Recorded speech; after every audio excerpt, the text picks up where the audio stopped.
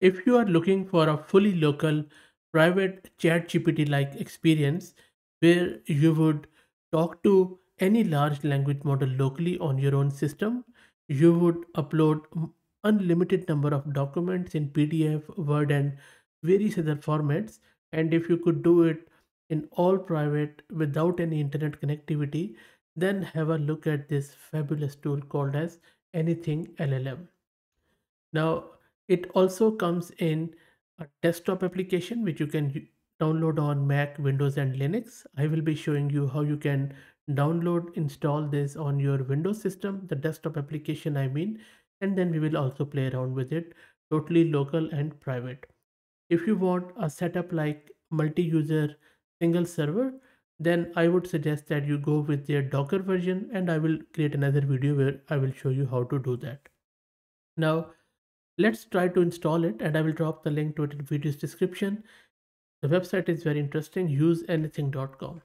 From there, click and download Anything LLM for desktop, and then just click on the Windows one. If you are using Mac or Linux, then of course use that one. I'm going to go with the Windows one. So and I am opening it at the top right, as you can see. Let's wait for the exe to download and then we will run it. Just click here and see more, and I can simply keep it because sometimes Windows just uh, complains about it. So I have just clicked here, clicked on these three dots and then keep.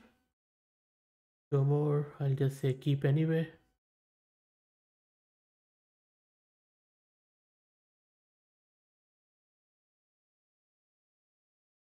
Let's open the file. Takes a bit of a time. And you can see that it is installing now. So let's wait for it to get installed. This takes a bit of a time. Also, if you're looking to run it locally, make sure that you have a decent system with at least one GPU card. On this system, I have one GPU with 16 GB of VRAM and my memory is 32 GB. So make sure that you have at least that spec. That's the minimum because we'll be running large language models locally by using this application.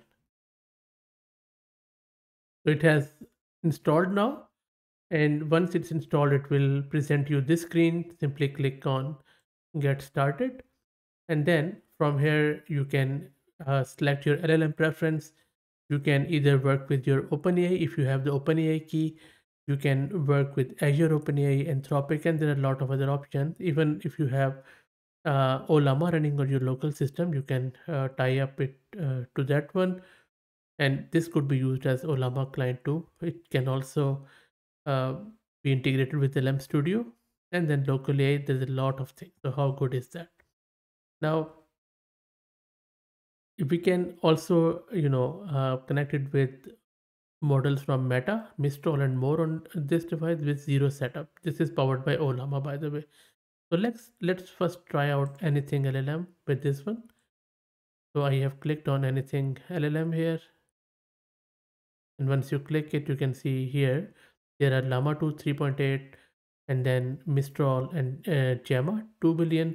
So you can select any one of those, click on show models, and it is going to show you various other models, and there are a lot of them. So maybe I will select a very small one. Let's go with this Fire 2. It is active now, as you can see, and then click on this right button. Now you can select various embedded model, embedding model. These are so for example, if you want to chat with your own documents, they would have to be converted into numerical representation, which is called as vector or embedding, and for that you would need an embedding model. So I'm just going to go with the LLM's own embedder. This is perfectly fine, so let's go with it. Let's click on next. Now as a vector database, you can go with LansDB, Roma, Pinecone. There are various other, and the list goes on and on. So but I'm just going to go with the LansDB because it's 100% local vector database, and it is very nicely integrated with Anything LLM, and it is quite performant too. Nothing wrong with it. So now you can see that we have for LLM, we have selected anything LLM, which is Olama based. We have selected our embedding engine vector database. Let's click on next. What is your name? You can skip it or you can give your email. So I'm just going to give my email here. And this is just for maybe personal use. Any command? Thank you. We skip some. Okay. And I'll just call it my testing. Selected and workspace has been created. So let's wait for it to load. So, and our model has been downloaded and the welcome screen is showing us what exactly this anything LLM is.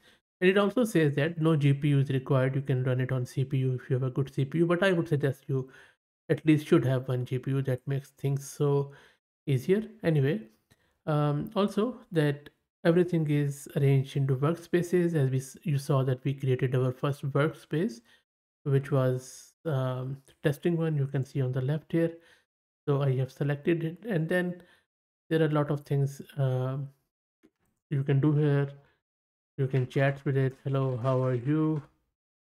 And then our model is running behind the scene. You can chat with it, and you can do a lot of things. You can create different thread as you do it on ChatGPT, but this is running totally locally and totally privately. Now, once you the first time you start it, it uses a default LLM. So this is another great thing. If you don't want any LLM, it comes with a default LLM. So in order to change it to Fire 2, which we also downloaded if you remember, so just click on this wheel icon on the left hand side, just opposite to your workspace my testing. Once you click it, there is a general setting, click on chat setting, and there is a system default where it is using chat model. So you can see it is still using system default. Let's use the 5 one which we have downloaded. The number of previous chats, this is a prompt. You can change it as per your own, sorry, own requirement. And then you can scroll down. This is a temperature which tells you the randomness of the response.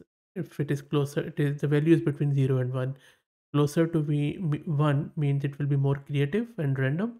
Closer to 0 will mean it will be quite deterministic. And then you can, this is a chat prompt, this is an instruction prompt, I guess, or the querying your documents. Okay, so in order to go back, just click on your thread and we are here. Now let's ask it a question. So I'm asking it, a self-driving car must choose between swerving to avoid hitting a pedestrian, potentially harming the passenger, or staying its course. Discuss ethical considerations. There you go. So you see how fast this is totally running on your own local system and you are talking with your own LLM. How good is that? Awesome stuff. And then on the left at the bottom, these are few of the links to GitHub repo, Discord server, and this icon at the very uh, right is for the settings. You can change your appearances. You can again select more LLMs here. As you can see, our Fire 2 is already selected and active. You can even do transcription with it. By default, it comes with this whisper model. You can change your embedding model from here. Vector database, which we saw earlier, you can have external connectors, like you can connect it to GitHub repo, or you can go with YouTube transcriptions. You have also have the logs of the system if you there is anything wrong, and then you can change the appearance of the custom messages and stuff. Another great thing is that you can even programmatically access it. Click on API keys, and then you generate a new API key and access it through your code. And I will make another video where I'll show you how to do that. It is quite interesting. If you want to go back, just click on this you know reverse arrow at the bottom of the left, and you will be back here. How good is that? And then just click on your my testing your workspace and it will bring you here. Amazing stuff. Really like this tool. Now if you want to chat to your own documents, just click on this upward arrow in your workspace just opposite to your my testing workspace in the left. Once you click it, these are all your documents. Now you can either talk to your from your website. So for example, if I say HTTPS, and I give to my own website like fahadmirza.com, and I say fetch website. It is fetching the website here. Let's wait for it to finish. There you go. So it has fetched my website. You can move it to workspace. So I'll just say here, and it has save and embed. It is going to do the embedding, and this will take a long time because it is doing the embedding of all of my website. How good is that?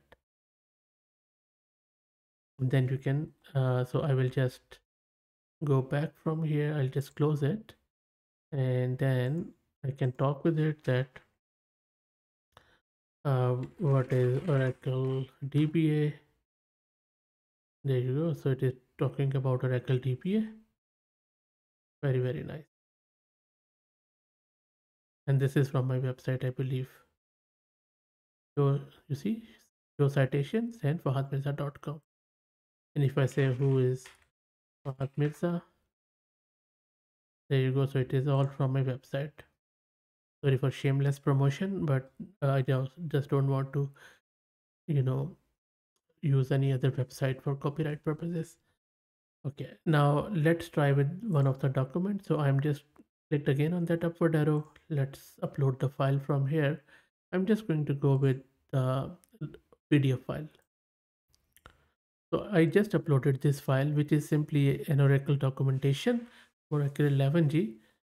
So, and then this has been uploaded, select it, move to workspace, save and embed, and it is going to convert that document into vector embeddings. I believe it first chunks it, converts it into numerical representation, and then stores some semantically similar ones to the vector database. And if you remember, in our case, we were using LaunchDB. So let's wait for it to finish. And the larger the document, it will take long time. So let's wait for it.